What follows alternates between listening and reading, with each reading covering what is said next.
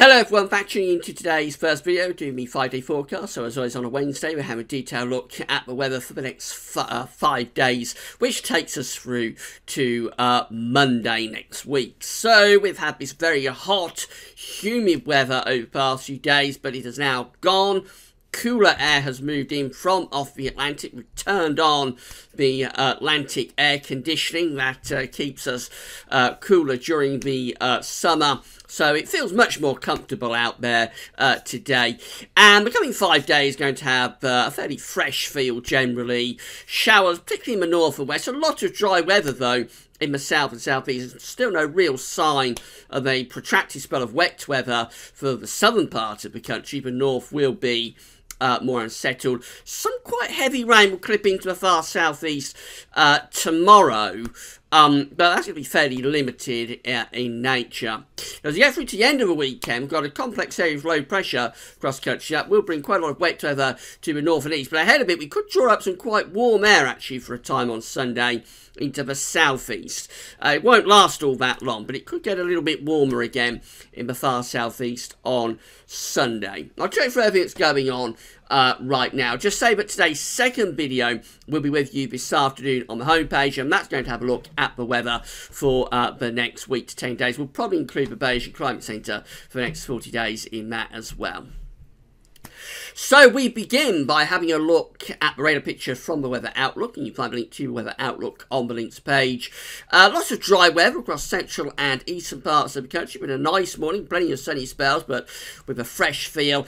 In the north and west, though, more showers there. So some quite heavy showers through Scotland, a few coming down into Northern Ireland.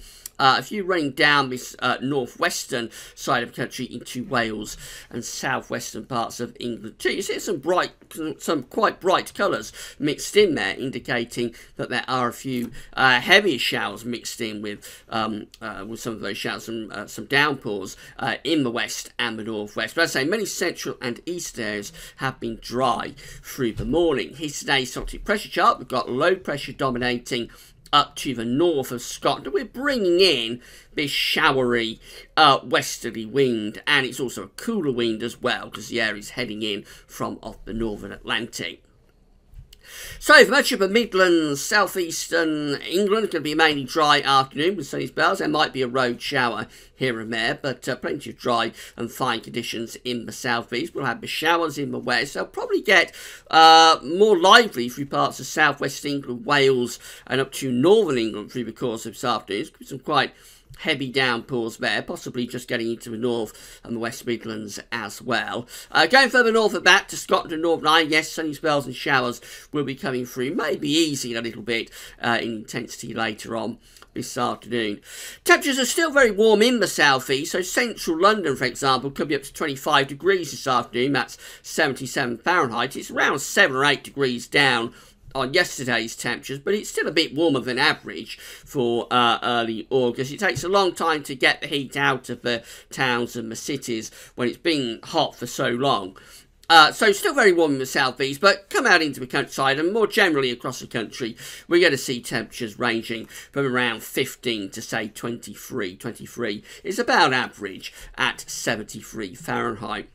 Overnight tonight, there's just a little weather system beginning to push up from the south into the southeastern part of the country. So by the end of the night, we may get some cloud and showery bursts of rain heading into the south coast, into the far southeast of England. The rest of the country will see the showers fading away quickly this evening. They'll die back to northern and western facing coast.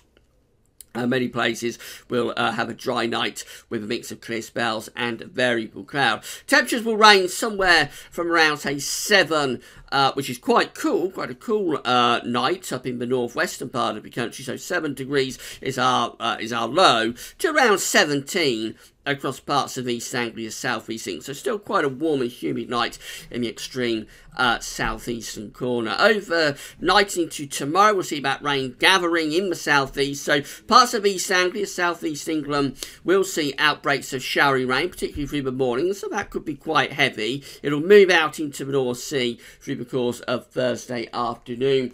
Many other parts of the country will stay dry through the Midlands, up into eastern parts of England. Plenty of dry weather coming through there. And then we'll go further northwest, and we still close this area with low pressure, so we'll have more showers across parts of western Scotland, Northern Ireland, northwest England, probably down to Wales and southwestern parts of England too.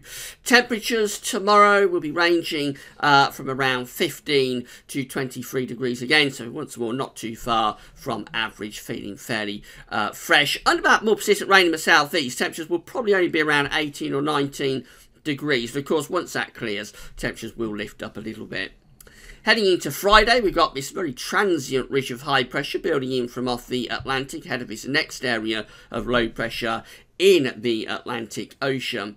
So we still have enough sort of low pressure to produce showers for Scotland and eastern parts of England, and some of them could be quite heavy. There's a risk of a crack of thunder across northeastern parts of Scotland, but the rest of the country will actually have a lot of dry weather on Friday, with those sunny spells coming through once again. Just a few scattered showers here and there. Temperatures, again, not too far from average at around 15 to 23 degrees.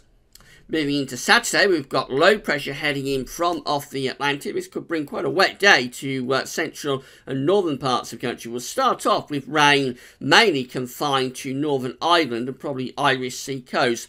Otherwise, a reasonable amount of dry weather through the morning, but through the afternoon, clouds will thicken, and Scotland, Northern Ireland, Northern England, and Wales will turn cloudy and wet through the course of Saturday afternoon. And some of that rain will actually be quite heavy and persistent on the much of the day once it sets in, especially across Scotland and Northern Ireland, and probably down into northwestern England as well. That leaves much of the Midlands, central, southern, southeast England mainly dry. There will be quite a lot of cloud around after the sunny spells in the morning. It'll probably get cloudier through the afternoon. The best of any sunshine is likely to be in that extreme southeastern corner. Temperatures tomorrow could reach around 25 degrees, that's 77 Fahrenheit. Temperatures on Saturday, I should say, could reach 25 degrees, 77 Fahrenheit in the centre of London. But under that persistent cloud and rain, probably no better at around 12 to 16 degrees. Really quite cool, and dare I say it, a tad autumnal in the north and the west on Saturday.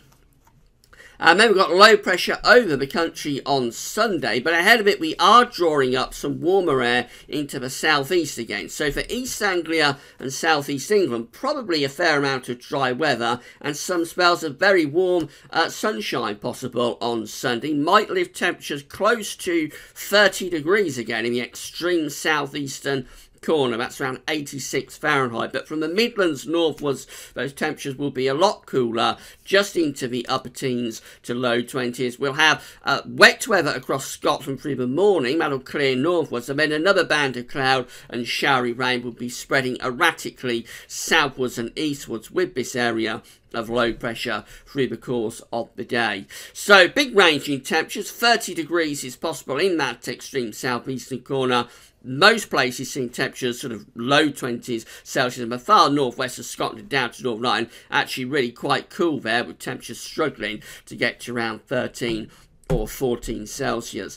And then we're into Monday. We end the 5-day forecast period with low pressure over the top of the country, so you can expect sunshine and showers. Really, some of the showers could be heavy with a risk of hail and thunder. They'll be fairly slow moving as well. Temperatures will be reasonably warm, so not too far from average, ranging from around 16 to 24 degrees Celsius. Finally, just having a look at charts from Weather Outlook. We've got showers in the north and the west today, but the south and the southeast gets a mainly dry day with sunny spells.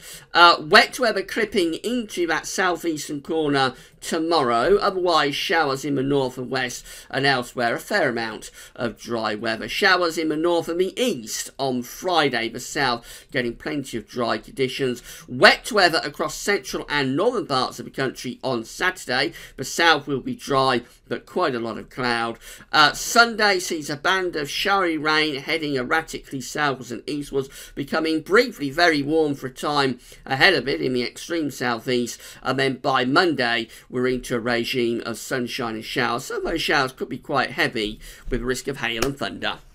And we will extend out beyond the 5-day forecast period for today's second video update coming up this afternoon. So, in summary, we're looking at a more changeable period coming up, but that said, there will be a lot of dry weather in the south and the southeast, to be honest. Showery conditions in the north, probably wet in the central and northern part of the country on Saturday. Briefly very warm in the southeast on Sunday, but otherwise temperatures will actually be cooler than they have been, not too far from average. That's all for now. Thanks for watching.